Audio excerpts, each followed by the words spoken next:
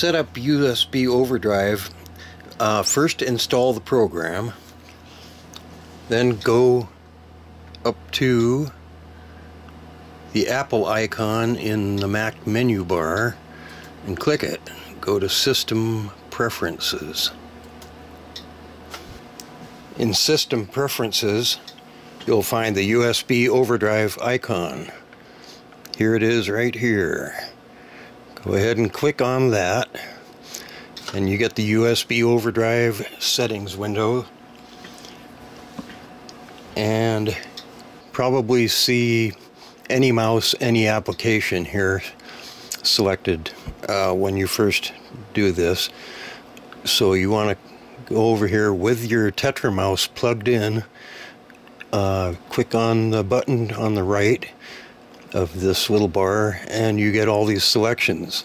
Now you will see I have a whole bunch of TetraMouse listings here.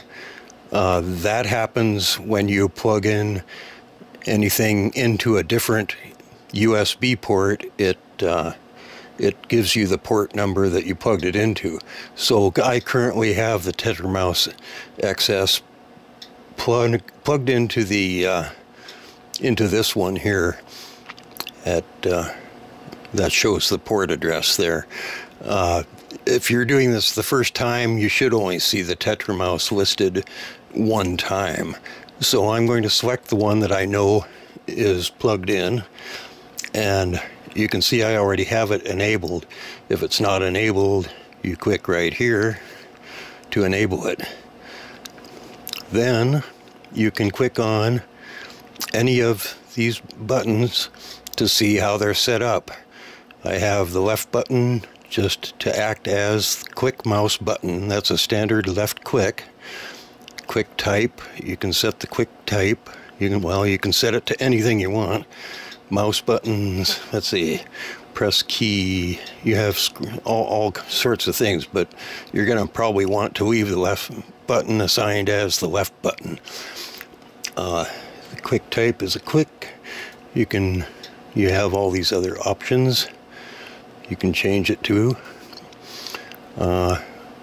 and just like the right button does a right click, we select the middle button, and I have that to move to scroll and direction vertical.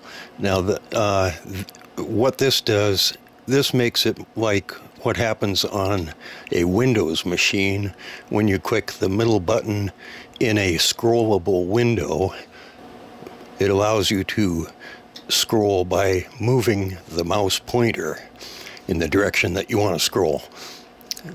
Anyway, I have button 4 set up as a keyboard shortcut to type back, and 5 is forward, and that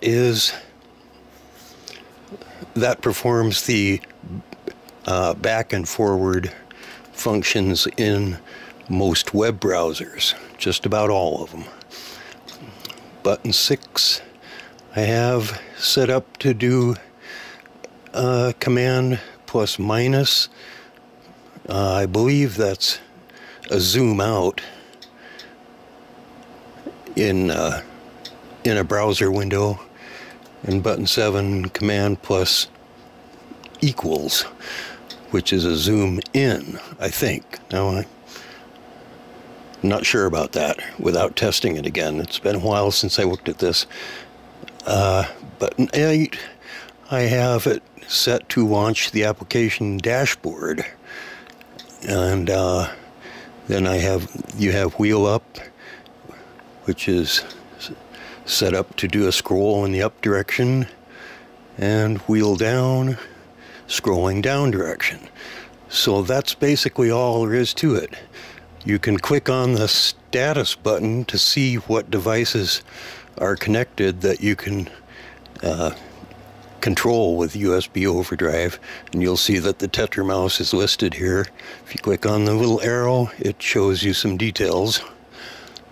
And that's pretty much all the basics.